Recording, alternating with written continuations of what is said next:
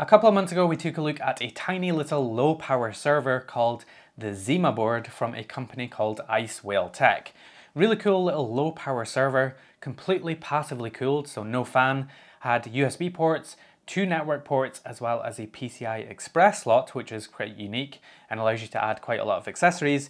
And today they've sent over a new version that they have called the ZimaBlade, which is a brand new product from them. And yeah, quite excited to check this out. This is supposed to be a more affordable version of the ZimaBoard.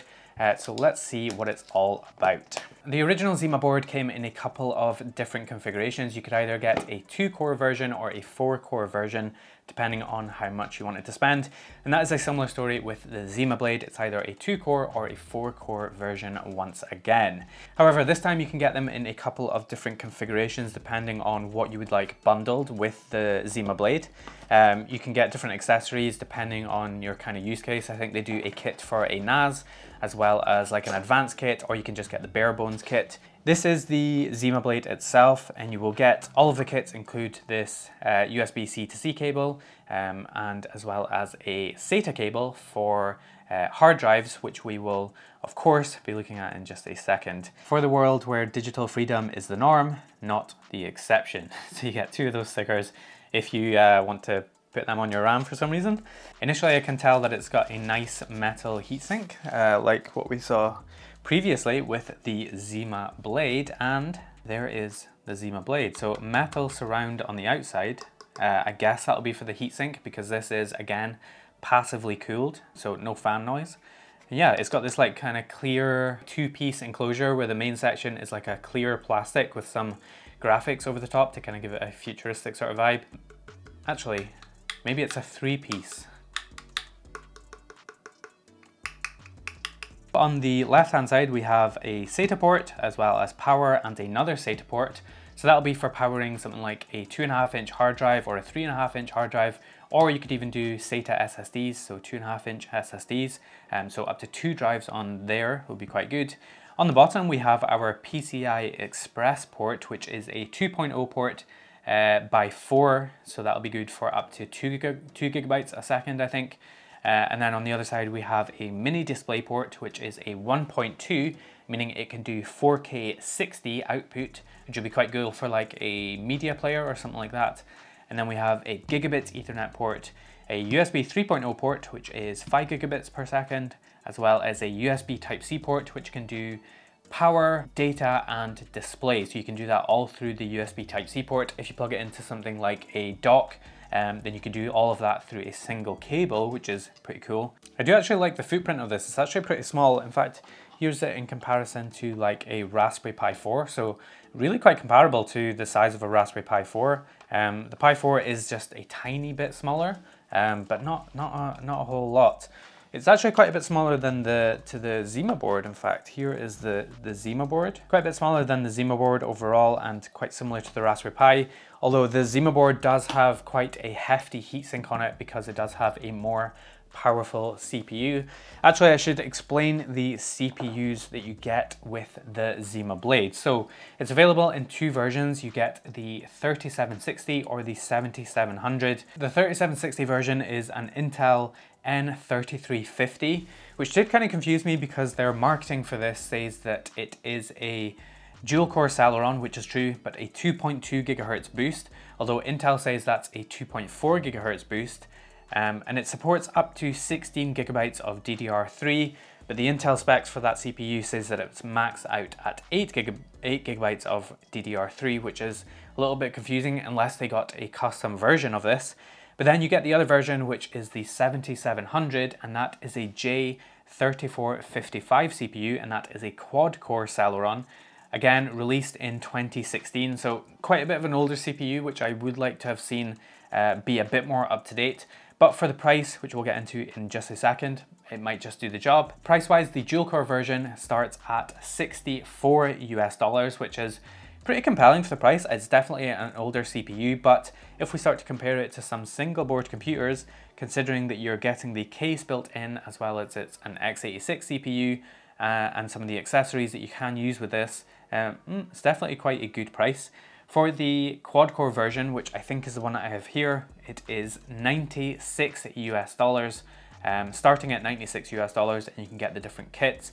You do need to supply your own memory if you get the $64 version or the $96 version, so you can choose between like an 8GB stick or a 16GB stick, which is going to push the price up a little bit. I'm guessing you just kind of pull up the corners like that.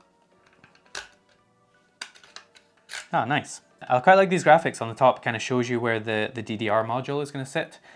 We get a glimpse into the socket there, as well as some of the other components.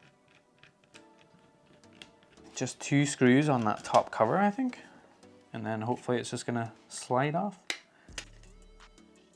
Yeah, nice. With that top cover off, we get a better look into the internals. So first thing you'll obviously see is the slot for the RAM, which is going to be a single stick of DDR3L up to 16GB.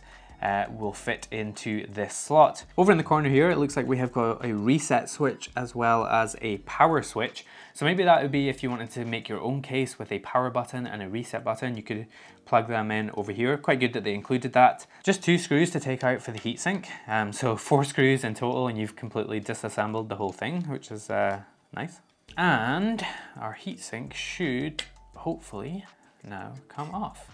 Oh, there's a little connector here for a CPU fan. So again, if you wanted to make your own case for it, you could include a fan if you wanted to. There's a header right here for that. There's not a whole lot else on the backside. Obviously, we have our J3455 CPU over here. I think it's also supposed to have 32GB of eMMC on board, which is going to hold our OS, but I'm not actually seeing that anywhere on the board unless it's under that. Ah, yeah, it's under the battery. 32GB of eMMC under here on the battery. Not a whole lot to see, so let's get it assembled and we can take a look at some of the accessories which Icewhale Tech also sent over, and there is a bunch of accessories. I hope they sent over some RAM that's inside of those boxes over there, because as you can see, I have a big gaping hole here, and DDR3 is a little bit older, so although I am quite a hoarder of tech stuff, so I could probably find some somewhere.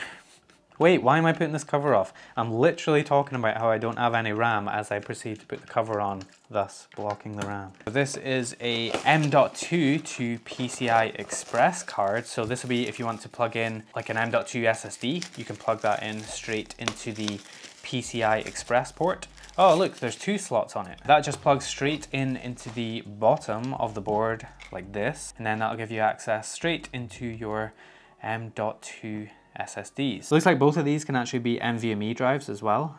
So not just SATA based SSDs, you can have NVMe drives on here too, so that's pretty cool. Definitely try that. This is a 10 gig network card. So single 10 gigabit Ethernet port. That's going to plug in once again right onto that PCI Express slot. It's going to give you 10 gig straight into your ZimaBlade. And if you like this 10 gig port, but you think, I need more ports than 10 gig, but I want faster speed than 1 gig. Oh, that's quite long. That's quite a bit longer than the 10 gig card. Oh, and there's a fan.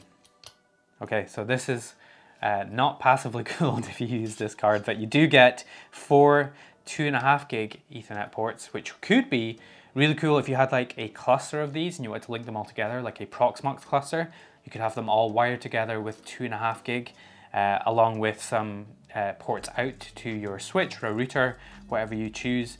And yeah, that could be a good way to upgrade the speed of this board and have like a little compute cluster with a bunch of these. And if the 3 SSDs that you got with this card wasn't enough, then so with this card you get 5 SATA slots. So you've got 4 on the front and then 1 up at the top if you want to add even more. So that would give you a total of 7 SSDs or hard drives, I guess, you could add with this card. Not sure you'd be able to deliver enough power to hard drives, so it's probably going to be limited to like 7 SSDs, which is quite a lot, you know. I still haven't found my RAM. I really hope it's in this one. Ah, my RAM. This is Wi-Fi 6, I think it said. Yeah, Wi-Fi 6E. I think the size of them antennas. Ah, this is a little cute card. This is a lot smaller than the other ones. I don't think they expect anyone to just like kind of plug the cards in like this and just kind of run them like that. You would have to put them in an enclosure of some kind, maybe like a 3D printed one. Oh, I lied actually. That's not the final accessory. This one is. So this is a cool one. Is a little cage. This is like a little open air cage that the ZimaBlade sits in. So I think the idea is that you kind of sit the ZimaBlade up on top, and then you can add some hard drives in down at the bottom. So you could add up to 2 hard drives in here. I guess you could get quite a lot of SSDs in here. So this is a hard drive. You may be familiar with these. What size is this? 320 gigs. It's like a piece of history. The hard drives basically just slot in like this, and they can sit on top of like your desk or in a cupboard or somewhere like that. And then you could add all of your Linux ISOs. You could add onto your hard drives here. One thing I do wish that they had done is actually given like riser cables, and then given you a way to mount these adapter cards inside of them. So like if these kind of screwed in from the top somehow, and then had like a riser cable that you could link them down, and then it could all be enclosed in this one thing. I think that's kind of a missed opportunity. I don't see any way to do that. Look how amazing that would be. You have your ZimaBlade on top. They're linked via the SATA cables to the hard drive down at the bottom, and then put in our 10 gig card like this, screw it in, and then a tiny little riser cable from the top to the bottom. How did they not think of this? And then say that I've got several of these, and I've got the 2.5 gig Ethernet card, this one, just in there, like with the network ports out this, oh god. Then say I've got the 4-port Ethernet card in like this, and I've got my storage, I've got my server, and I've got my network. Then I've just got a little cluster. I can have loads of these beside each other, just sitting on the desk, rows of them. You could have like 10, connect them all via the 2.5 gig ports, and you've got yourself like a little Proxmox cluster or something like that. That'd be sick. The ZimaBlade comes pre-installed with CasaOS, just like the ZimaBoard does, but it is also compatible with pretty much any OS you want. You can use pretty much any Linux you want, you can use Windows. It's just a regular x86 CPU, so anything that you can install on an x86 CPU should work on the ZimaBlade. We'll quickly boot up into CasaOS and just take a look. We did look at it before in the ZimaBoard video, so if you want a more in-depth look into CasaOS, then do definitely check that video out. We'll do a quick power consumption test while we plug it in, so see what it gets up to on boot. 5.7, 6 watts. Yeah, pretty much pinned at 6 watts so far. 6.4, 6.5. 8.1. 8.1 is the most I've seen there. Briefly saw it peak up to 8.8 watts during boot there, and then it settled into 2.3 watts and been there pretty much constantly for a few minutes now. So that does seem like about its idle, about 2.5 watts on idle, which is really good for an x86 CPU. Obviously the power consumption would increase a little bit if you had SSDs and some of the adapter cards plugged in, but that's kind of the base. And we should just be able to log into CasaOS now by just going into the browser, so I didn't have to connect to any display. It already comes pre-installed with CasaOS on the eMMC, and then you could obviously add your external storage if you want to.